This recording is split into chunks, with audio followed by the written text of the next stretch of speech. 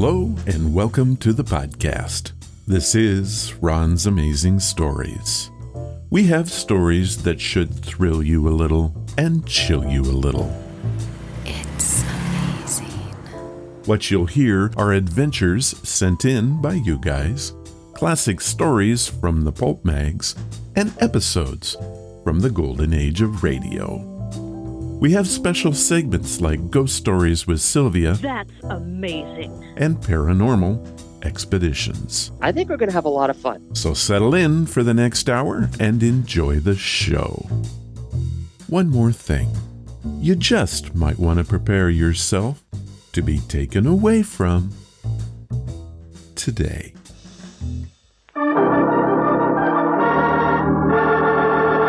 Another 5-minute mystery.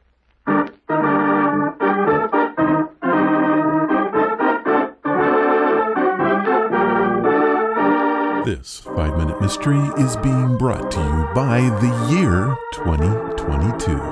What will it be like? Who will be the star? Well, one thing is for sure, that the FMM will continue to entertain us. I'm not sure I understand. Neither do I, but here we go anyway.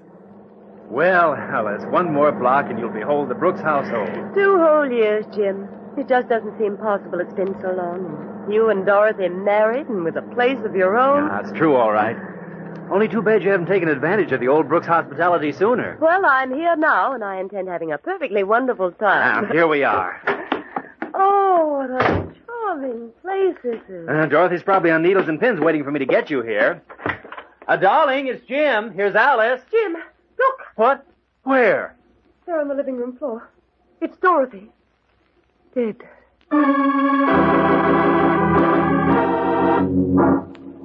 Mr. Brooks, I'm afraid you and Miss Manning will have to submit to some routine questioning. Well, I'll be happy to help in any way I can, Inspector. Thank you, Miss Manning. Now, Mr. Brooks, while we're waiting for some information I phoned for, I want you to tell me exactly what happened this morning. There's nothing much to tell.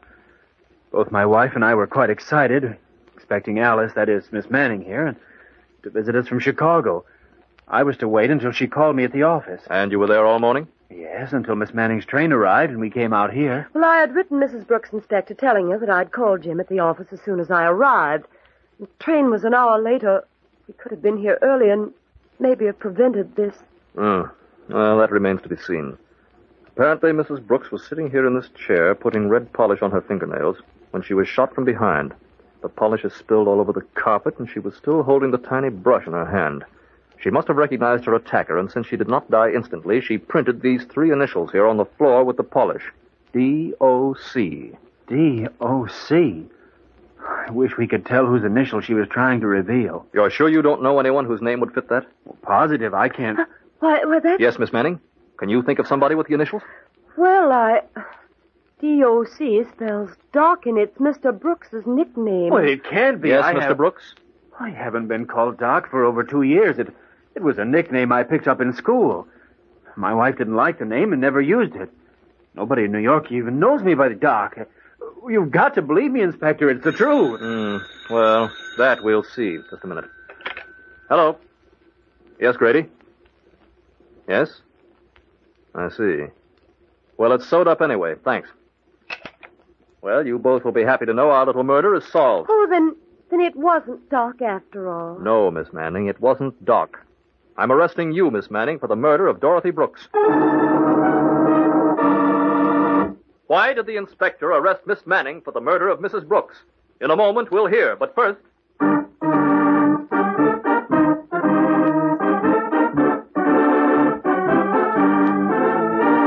Wrong. I have to wonder what information the detective was waiting for. Agreed.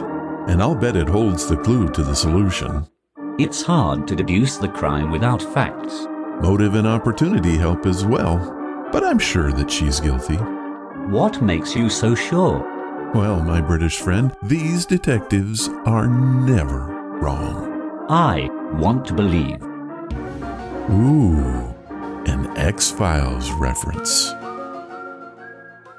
And now, back to our story. How dare you arrest me? I was still on the train. Your train wasn't late, Miss Manning. That phone call just verified the fact. You came out here, murdered Mrs. Brooks, returned to the station, and called Mr. Brooks to pick you up.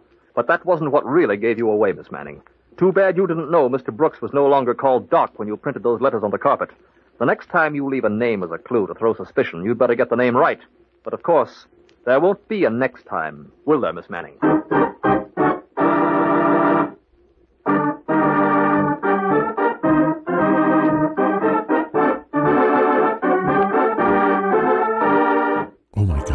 So very lame. Are you referring to the story or the utter lack of clues? Both. How could we ever solve the crime? You cannot. However, the acting was excellent, and I could really feel her shock and dismay. My guess is that you're easily entertained. And you're still an idiot. Proud member since 1984.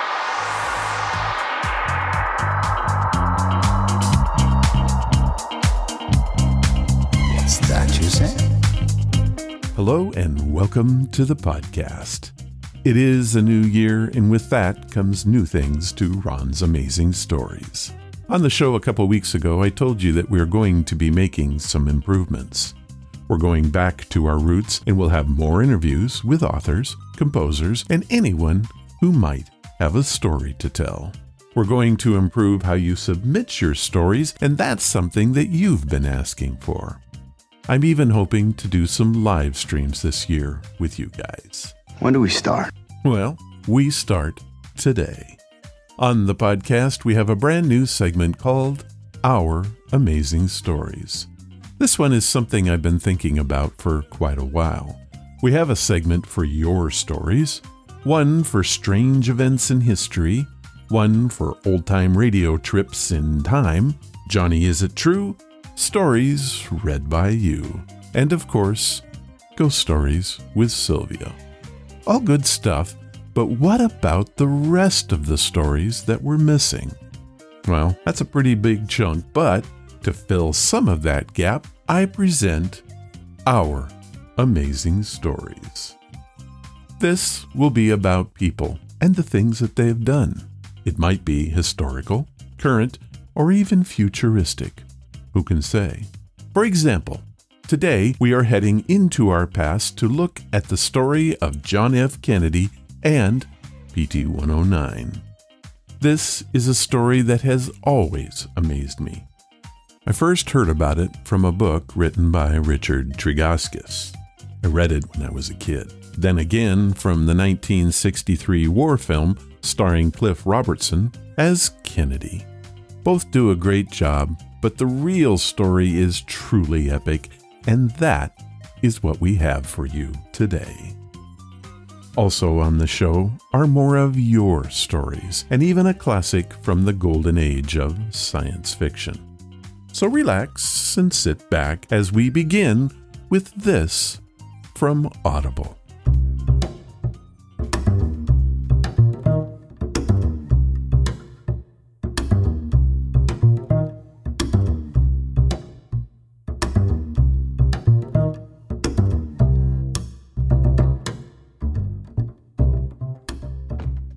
Today's podcast is brought to you by Audible. Get a free audiobook and a 30-day free trial at audibletrial.com/Ron's Amazing Stories. They have over 180,000 titles to choose from for your iPhone, Android, computer, Kindle. Whatever you have, you can listen to Audible on it. So what am I listening to? Shadeslinger, The Ripple System, Book 1, by Kyle Kieran and narrated by Travis Baldry. If you are a gamer whose life revolves around the RPG, role-playing game, you are going to love this book. I found it on the list and I wasn't so sure about it, but when I clicked that play button, I was totally hooked. This is the most original, creative, and exciting book that I have listened to in a very long time. It takes you into the world of video gaming like nothing I have ever heard before. Corporate flameout Ed Altimer dreams of leaving his world behind.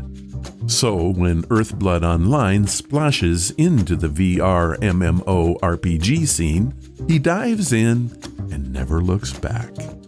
VR MMO stands for Virtual Reality Massively Multiplayer Online. Here's a clip from the book that should give you an idea of what I'm talking about. I took off my pants, grabbed the 4-person sushi platter I'd ordered off the kitchen counter, and plopped onto the couch. "Are you certain I can't order you something healthier, sir?" House said, her toneless voice sounding from every direction at once.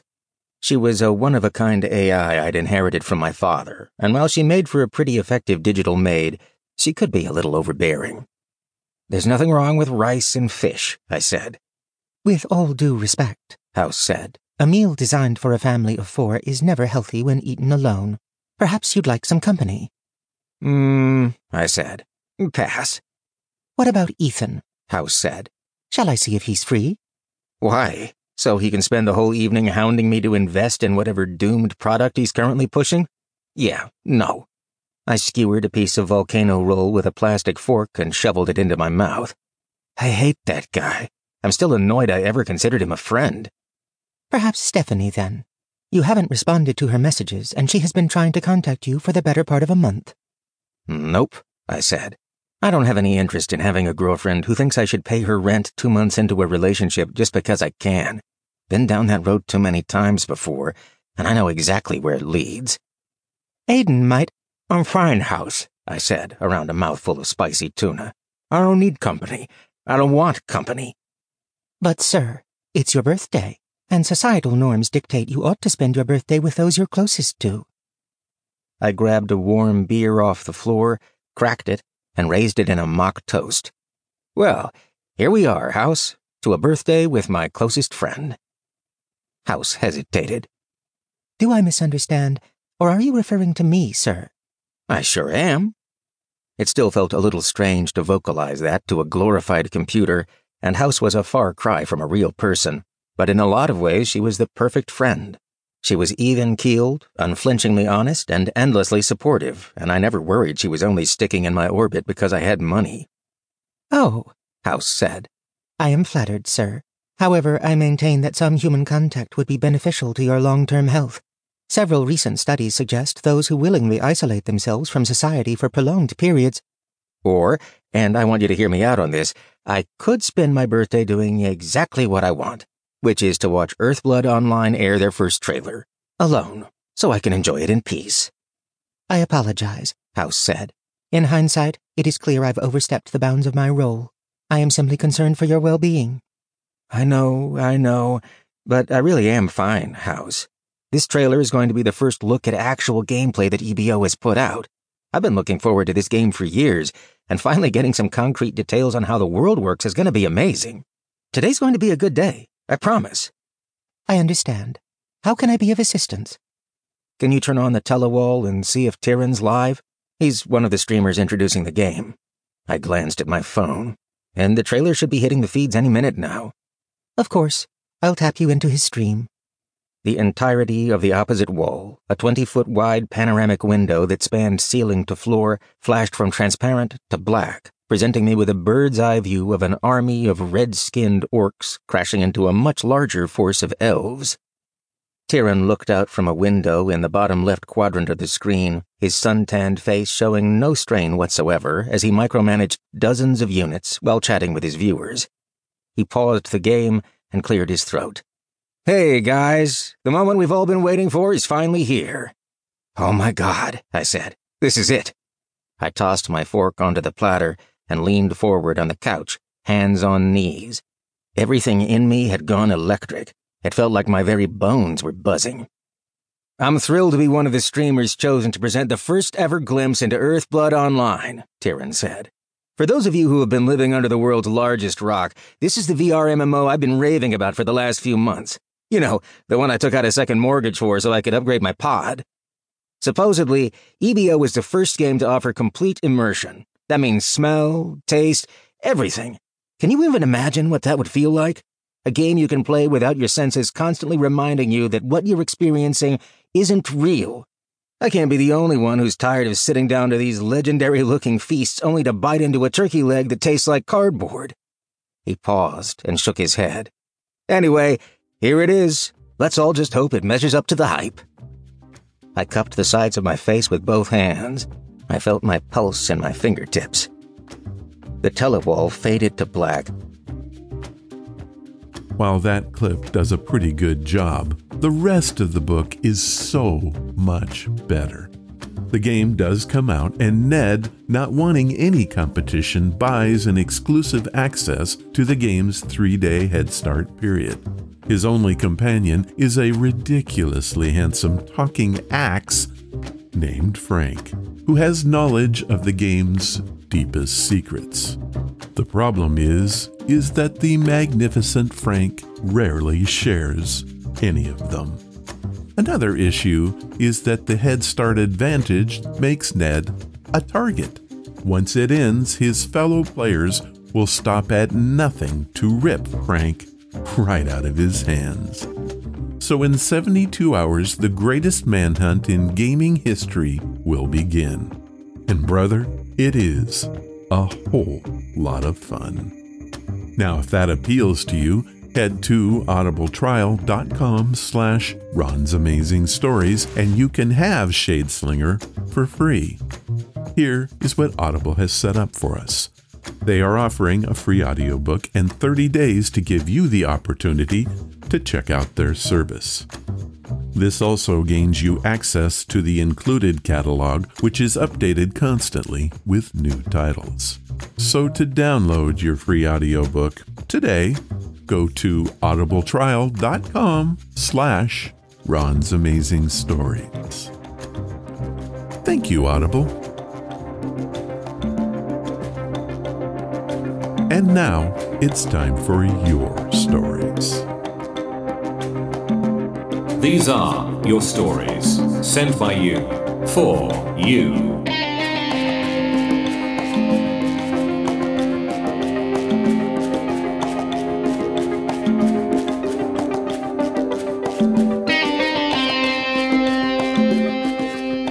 Our first story comes from returning contributor and friend of the podcast, Akuna Musa. This is the third story he has submitted, but the first time he's using his real name. Akuna wants us to know that he hails from New York and is an Uber driver there. He wants to write the great American novel and become a household name. Here is his story. Hello, Ron. Once again, this is a story my dad told me from when he was younger. He was born and raised in Lagos, Nigeria. One night he was walking home. The sun was just starting to set, and in Lagos at the time, there weren't many streetlights. So when it got dark out, it got dark out. My dad had been told by my Abu, Grandma, many times not to stay out too late and be home before the sun goes down. He was a very stubborn person when he was younger, according to his sister, and always blew off everything my Abu would say. On this night, he definitely should have listened to her, and if I'm not mistaken, he did after the events I'm about to retell. I'm using Americanized slang, but keep in mind that Yoruba is the language that he would have spoken at the time. As he walked, he saw a man standing on the street corner. The man looked at my dad and said, "You should get home, kid. It's getting late." My dad, being the jackass he was, said, "Screw you, old man. Don't tell me what to do," and went about his leisurely walk home. After a couple blocks, he saw the same man standing on a different street corner. The man said the same thing as before. My dad didn't think much of it and told him to go bleep himself and continued walking. After a few blocks, he saw the same man again, but this time he had a big, snarling dog with him. The old man said the same thing, but this time with a growling dog baring its teeth. My dad was a little more bothered this time, understandably so, but still told the old man to shove it and kept walking. He was nearly home at this point. The sun had gone down, the moon bright in the sky, and he saw him again. This time he was just laughing maniacally. Not only was he laughing, but he had 2 dogs with him now. According to my dad, the dogs and the man's eyes were red, and as soon as he walked past them, the man let the dogs go. My dad took off running as fast as he possibly could, dogs barking, snarling, and giving chase. As soon as he reached my Abu's house, he started pounding on the door furiously, begging her to open up. Once the door was open, he flew inside and told her to shut it fast. My Abu was trying to figure out what was happening. My dad told her about the man and the dogs. My Abu said he was being ridiculous and said, "There's nothing out there." She opened the door and saw nothing. However, my dad swore that he could still see the dogs pacing outside, back and forth.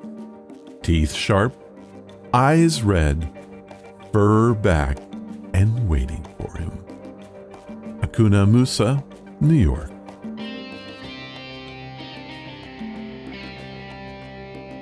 Well, Hakuna, that story gave me chills as I read it, and I want to thank you for sharing yet another story from your adventures. Thank you.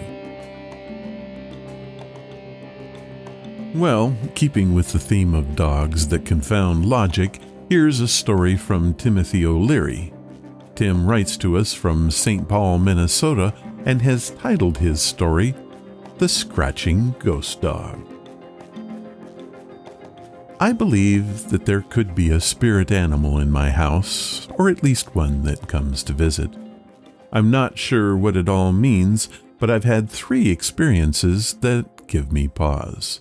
After you've heard these stories, I would very much like to know what you think. Experience 1. I was home alone with my eldest son, who was about 1 at the time. He was asleep upstairs and I had the baby monitor on. I heard a faint dog bark come from the monitor. Worried that it was my next-door neighbor's dog and that it would wake my son, I went upstairs to check on him and to close his window. In the room he was asleep, and the window was closed. I looked out and didn't see or even hear a dog. I went back downstairs, and a few minutes later I heard a dog bark so loud it sounded like it was directly into the monitor. I ran upstairs again to check on my son, but found nothing.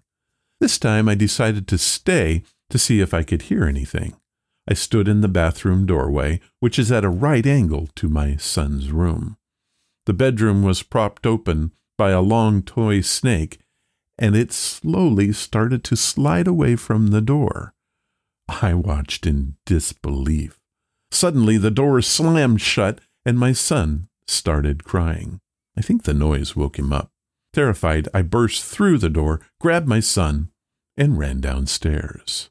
Later, feeling a bit better and perhaps a little silly, decided to go to bed. I did take my son to sleep with me in our room. I walked to the bottom of the stairs and my 2 cats were around my feet, waiting to be fed. They started walking up the stairs with me a couple steps ahead. About halfway up the stairs, they stopped, started hissing, and then bolted back downstairs. It scared me enough to stop going up. When my wife got home, I told her about it. She said that she had heard a dog earlier that morning. Experience 2. One night around 2 a.m., my wife heard scratching on the door. We keep it closed to stop the cats from coming in at night.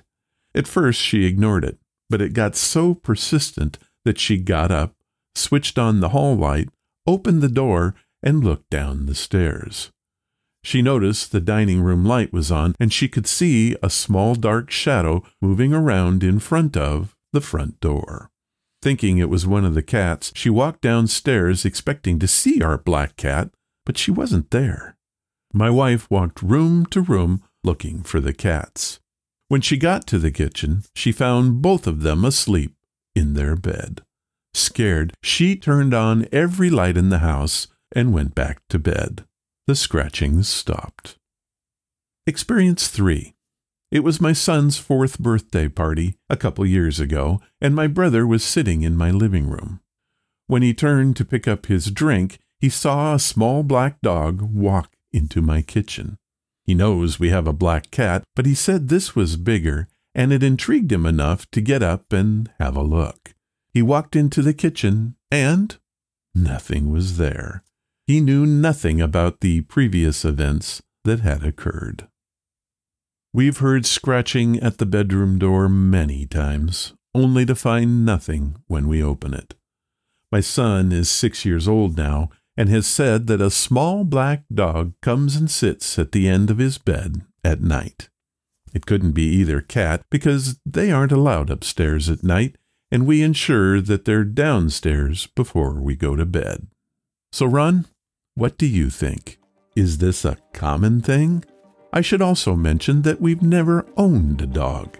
I did have one growing up as a child, but he was huge and not a speck of black on him. Timothy O'Leary, St. Paul, Minnesota. Well, Tim, no, this is not a common thing, and I do thank you for sharing your story with us. My best guess is that you do indeed have a ghost dog living in your house. It's not the first time I've heard of something like this, and it probably won't be the last. I guess they like their homes as much as people do. Well, that's our stories for this time. If you have a story that you would like to share, like Tim did, head to the main website at ronsamazingstories.com, click on the story submission banner, leave your story, give it a title, and please tell me where you're from.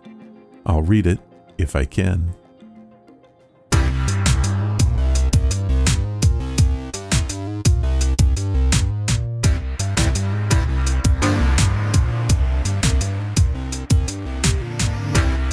Our featured story comes from the novel The Counterfeit Man, more science fiction stories by Alan E. Nourse.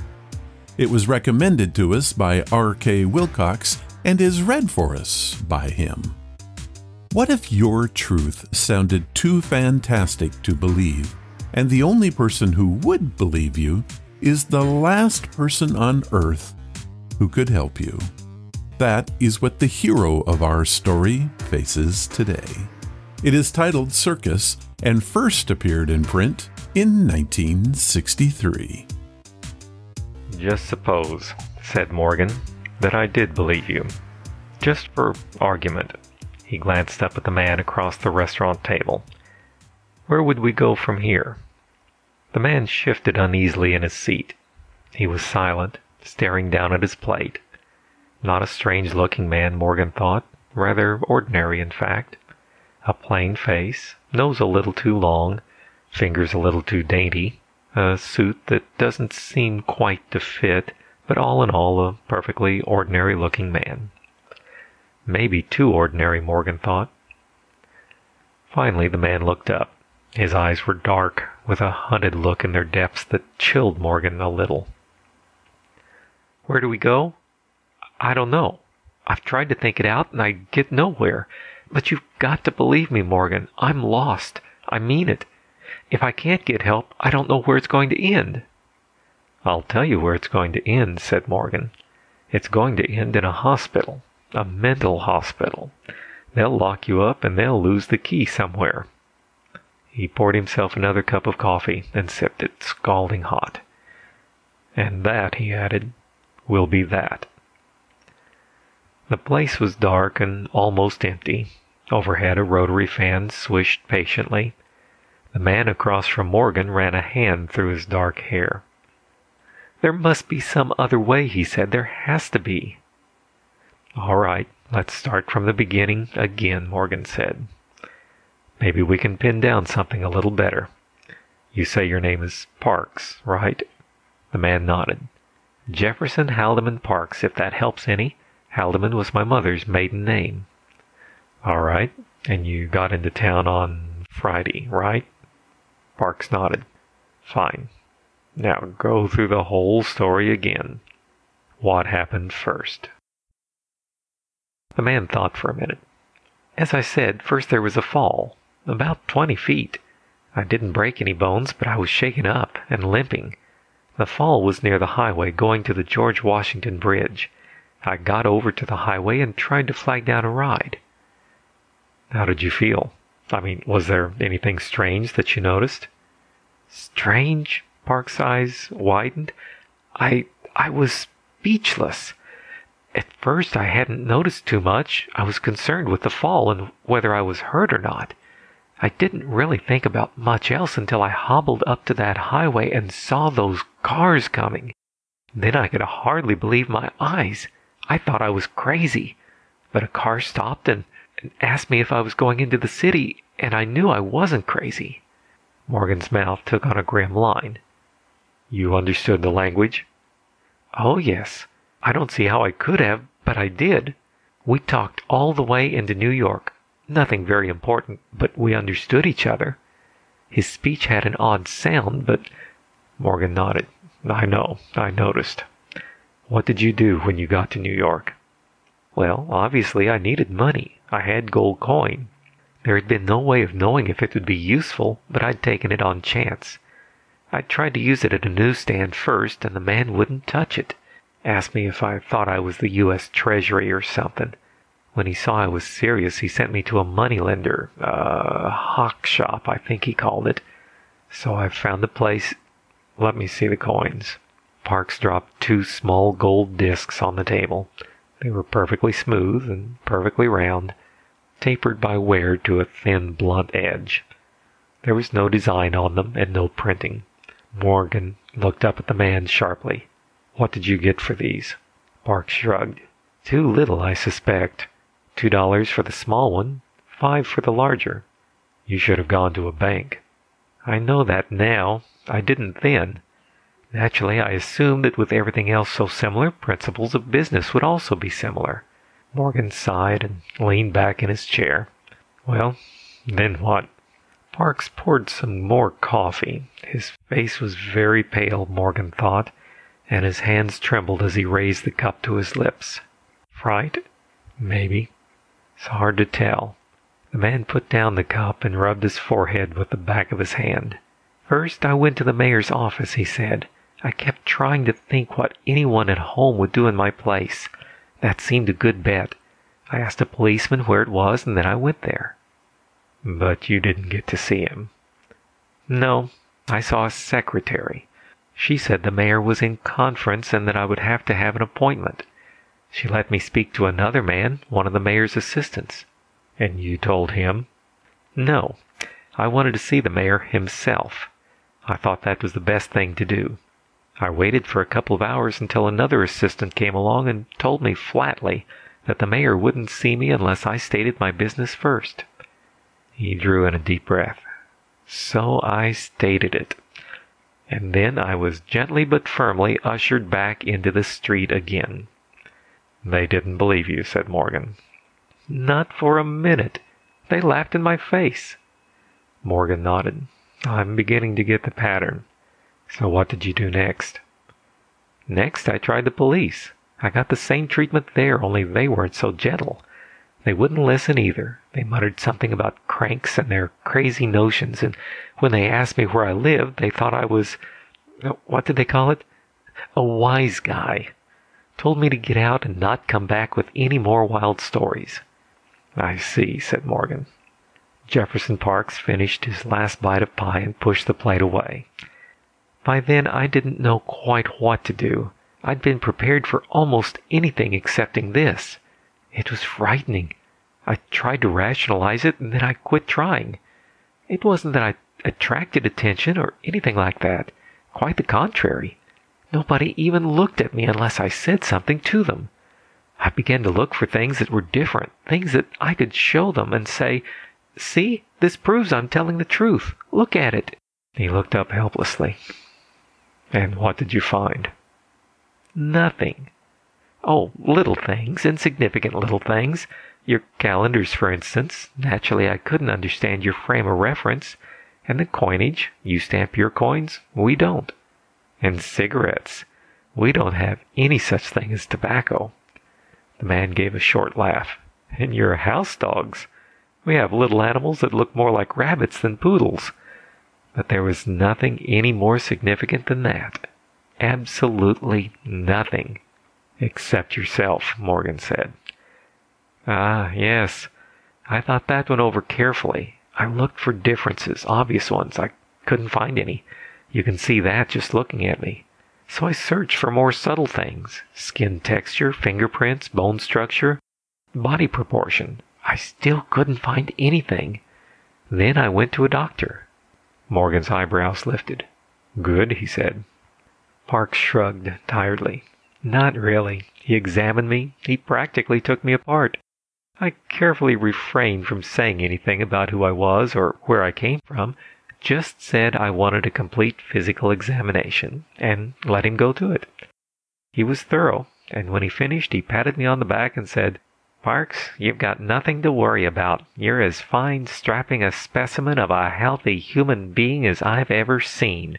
And that was that. Parks laughed bitterly. I guess I was supposed to be happy with the verdict, and instead I was ready to knock him down. It was idiotic. It defied reason. It was infuriating. Morgan nodded sourly. Because you're not a human being, he said. That's right. I'm not a human being at all. How did you happen to pick this planet, or this sun? Morgan asked curiously. There must have been a million others to choose from. Parks unbuttoned his collar and rubbed his stubbled chin unhappily.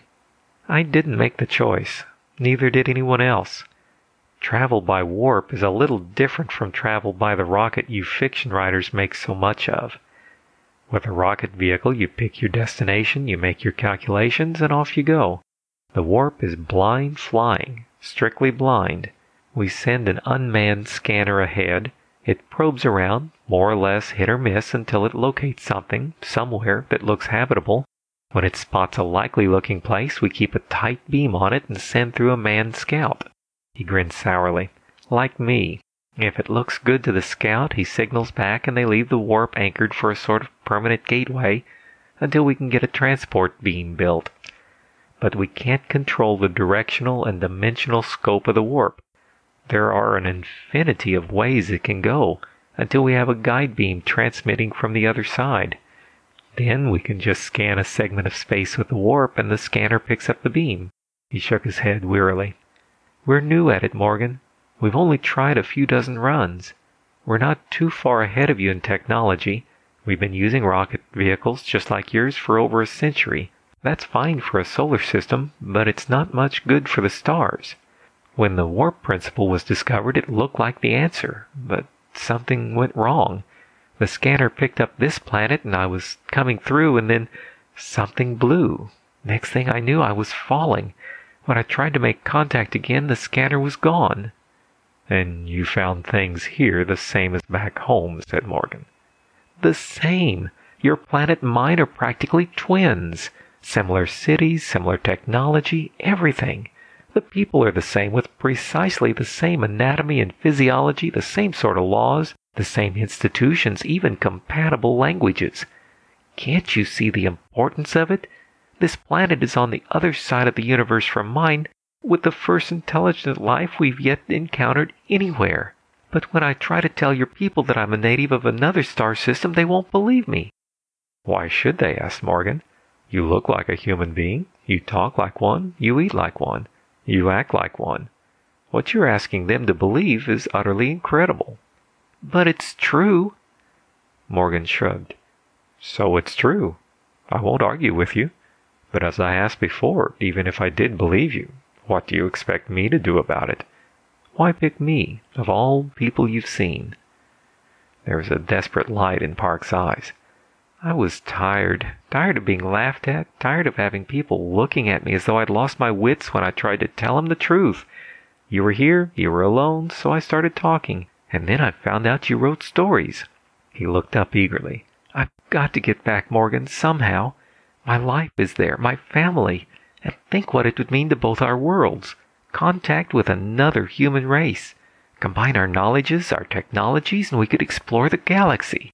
He leaned forward, his thin face intense. I need money and I need help. I know some of the mathematics of the warp principle. I know some of the design, some of the power and wiring principles. You have engineers and physicists, technologists. They could fill in what I don't know and build a guide beam. But they won't do it if they don't believe me. Your government won't listen to me. They won't appropriate any money. Of course they won't. They've got a war or two on their hands. They have public welfare and atomic bombs and rockets to the moon to sink their money into. Morgan stared at the man. But what can I do? You can write. That's what you can do. You can tell the world about me. You can tell exactly what has happened.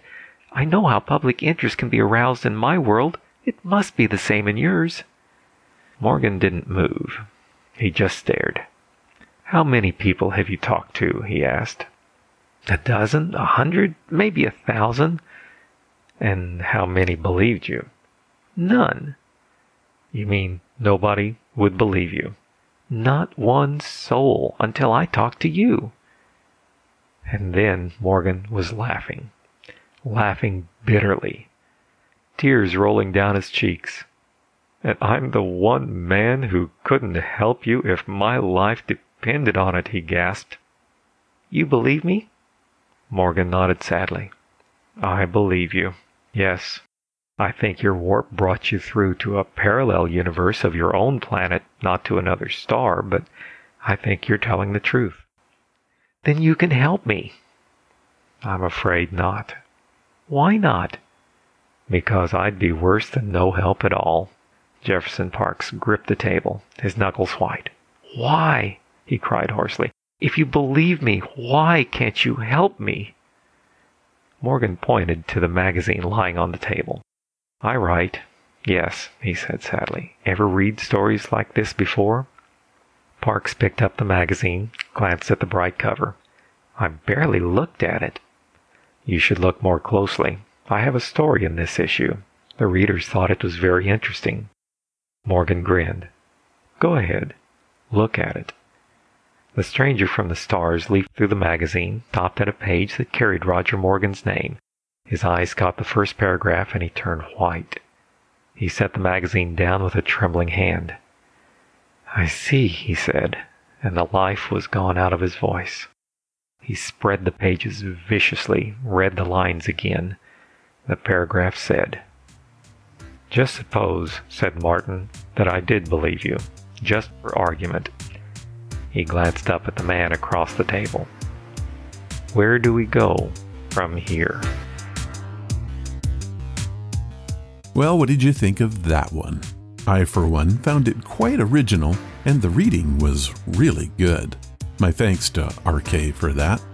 Alternate realities is something that has always intrigued me. That's probably why I enjoy the Marvel Universe stories so much. Anything can happen, and it usually does.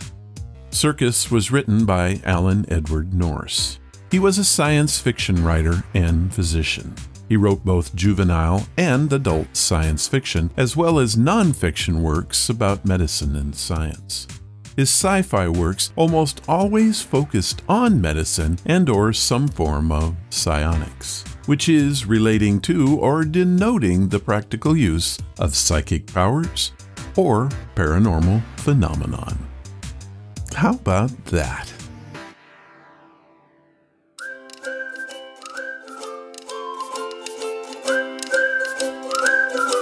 Are you ready for another story? This one is being brought to us by Gladys Goodies. Good treats for your dog to eat. They use all natural products with no sugar, preservatives, salts, or harmful ingredients. So check out their online store at GladysGoodies.com. That is GladysGoodies.com. And don't forget to use our very own promo code, RONS, to get a 20% discount on all of your purchases. That is RONS. Thank you, Gladys.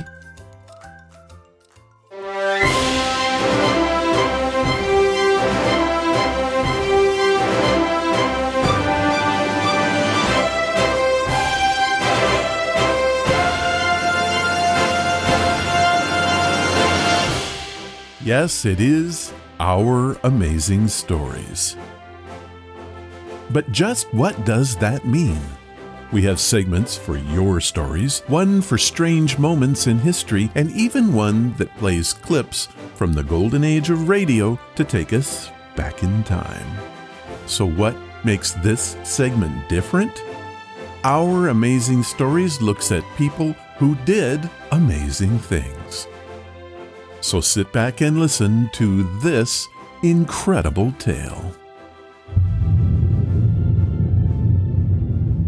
This time we look at a man who had a remarkable life. John F. Kennedy was born in Brookline, Massachusetts, was the 35th President of the United States, faced a number of foreign crises, especially in Cuba and Berlin, but managed to secure some incredible achievements before he was assassinated while riding in a motorcade in Dallas. But do you recall his most famous adventure of all, the sinking of PT-109? PT boats were used by the United States Navy in World War II. It was small, fast, and inexpensive to build.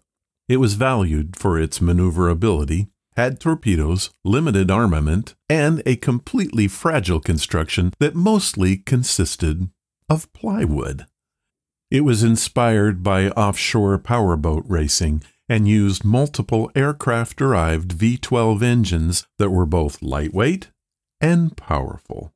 They engaged enemy warships, transports, tankers, barges, and armored barges used by the Japanese for inter-island transport. They were nicknamed the Mosquito Fleet and Devil Boats by the Japanese. The PT boat squadrons were hailed for their daring and earned a place in the public imagination that remained strong well into the 21st century. And here's the cool part. John F. Kennedy was one of their captains, and here is his story. It is arguably the most famous small craft engagement in naval history, and it was an unmitigated disaster. At a later date, when asked to explain how he became a hero, John replied, "It was involuntary. They sank my boat."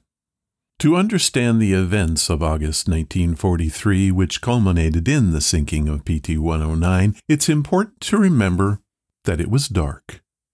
Deeply, incredibly dark. The disorienting effect, even for experienced sailors, of a moonless, starless night on the ocean should not be underestimated. In this profound darkness, PT-109 stood at her station in Blackett Strait in the Solomon Islands, one of the members of an operation born into futility. 15 PT boats were set out to engage, damage, and maybe even turn back the well-known Tokyo Express. This was the Japanese Navy's regular supply convoy that prevented the advance of U.S. forces. When the patrol actually did come into contact with the Tokyo Express, they found 3 destroyers acting as transports, with a 4th serving as an escort. Needless to say, the encounter had not gone well. 30 torpedoes were fired to no effect. The Japanese didn't even have to change their course. Boats that had used up their complement of torpedoes were ordered home. The few that still had torpedoes remained in the strait in the doubtful hope of catching the Express on its return voyage. The only thing that could be said about the action was that the Japanese had not been damaged, nor had the Americans. That was about to change. PT-109 was one of the boats left behind. Lieutenant Kennedy rendezvoused his boat with PT-162 of his own patrol section and PT-169, which had been separated from another section. The 3 boats spread out to make a picket line across the strait. At 2:30 in the morning, a shape loomed out of the darkness 300 yards off of PT-109's starboard bow. So difficult was the visibility that it was first believed to be another PT. When it became apparent that it was one of the Japanese destroyers, Kennedy attempted to turn starboard to bring his torpedoes to bear, but there wasn't enough time. The destroyer, later identified as the Amagari, struck PT-109 just forward of the starboard torpedo tube, ripping away the aft side of the boat. The impact tossed Kennedy around the cockpit, and his radio man, John McGuire, was actually thrown from it. Most of the crew were knocked or fell into the water. One man below decks, Engineer Patrick McMahon, miraculously escaped, although he was badly burned by exploding fuel. Fear that PT-109 would go up in flames drove Kennedy to order the men who still remained on the wreck to abandon ship.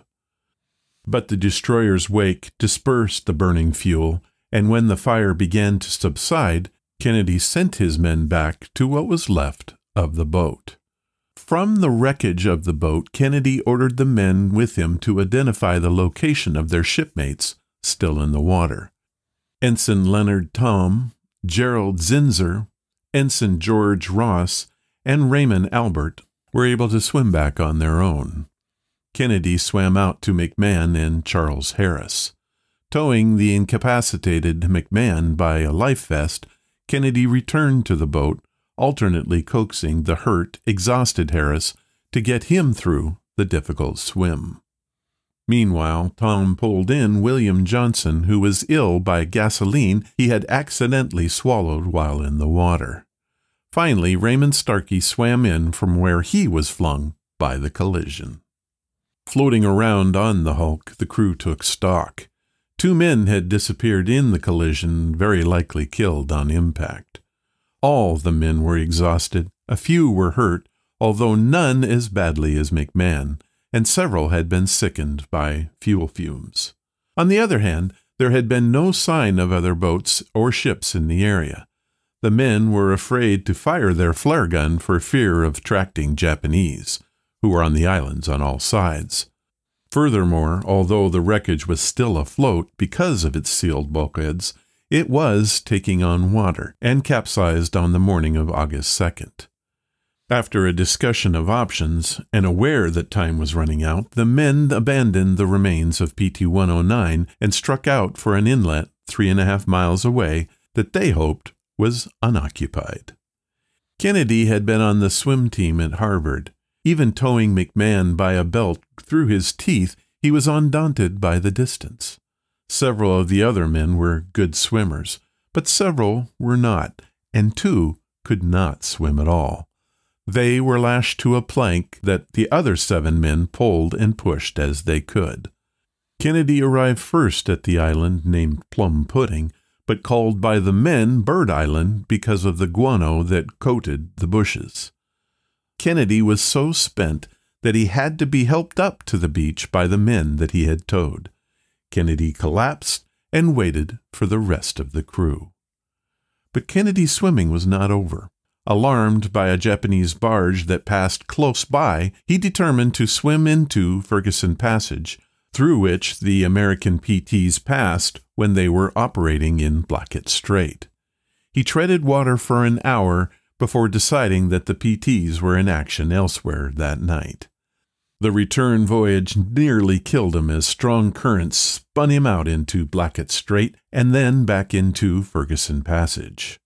On August 4th, Kennedy led the men back into the ocean, striking out for La Sonda Island in hopes of finding food and fresh water, but also wishing to be closer to Ferguson Passage. Kennedy again hauled McMahon by the strap of his life vest, while crew clustered around the plank and thrashed their way along. Oslanda Island proved to be something of a disappointment. The coconuts were more plentiful, but had a sickening effect on some of the men. Fresh water was not in evidence, and the men were too nervous about Japanese patrols to explore more than a small corner of this larger island. When the night of August 4th turned wet and cold, Kennedy decided to try the next island over the following day. Cross Island was the last in the chain, and its eastern shores looked out over Ferguson Passage. Kennedy and Ross climbed up to the beach a little past noon on August 5th. Fearing enemy patrols, the 2 men stepped carefully through the brush, but only saw the wreck of a small Japanese vessel out on the reef. On the beach, they spotted a small box with Japanese labels. When they broke it open, they were delighted to discover it contained Japanese candy. Even better, a little further up the island they discovered a case of tins of water and a one-man canoe hidden in the bushes.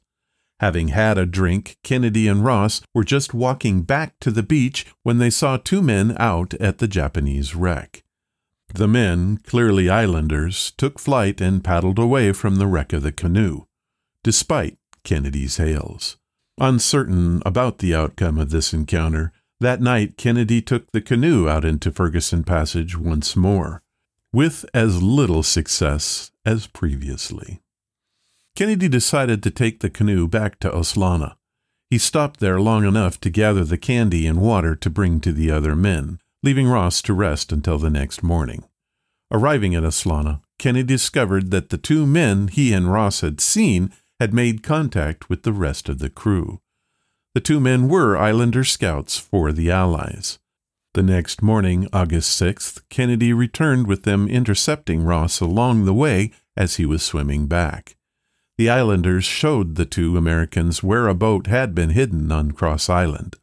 When Kennedy was at a loss for a way to send a message, the scouts showed him how it could be scratched into the green coconut husk.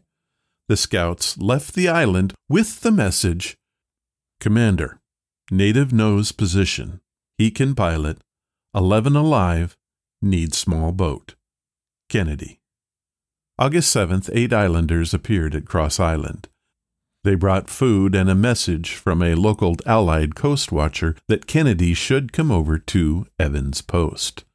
Stopping long enough to feed the crew, then the Islanders hid Kennedy under a pile of palm fronds and paddled him to Guamu Island in the Blackett Strait. Early in the evening of the 7th, a little more than 6 days after PT-109's sinking, Kennedy stepped on to Guamu. There was still a rescue to be planned, no small thing in Japanese-held waters, but the ordeal of PT-109 was over. For his courage and leadership, Kennedy was awarded the Navy and Marine Corps Medal, and injuries suffered during the incident qualified him for the Purple Heart. The story was picked up by the writer John Hershey, who told it to the readers of The New Yorker and Reader's Digest. Of course, it followed Kennedy into politics, where it was a strong foundation of his appeal. For here was a hero who had not won battles, but had shown courage and dogged will for those he led and inspired.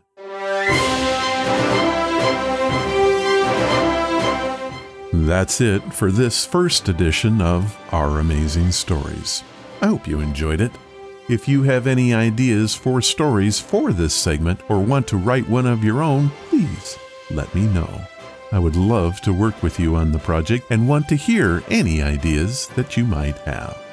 Just use the contact page on the main website and we'll get it done. Thank you for listening to Our Amazing Stories.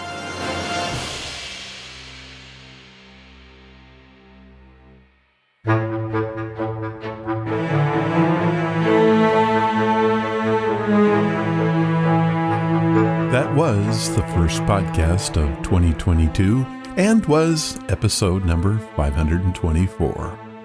Akuna Musa, Timothy O'Leary, and R.K. Wilcox made it happen today, and I want to thank you for that. If you want to follow the podcast or the blog, head to ronsamazingstories.com. There you will find any of the links I mentioned and how to contact us. Do you want to help the show? The best thing you can do is to tell your friends all about it, and please leave reviews or feedback wherever you listen. Clicking that follow or like button makes us grow. Thank you for listening, and I hope you come again to find out what are Ron's Amazing Stories.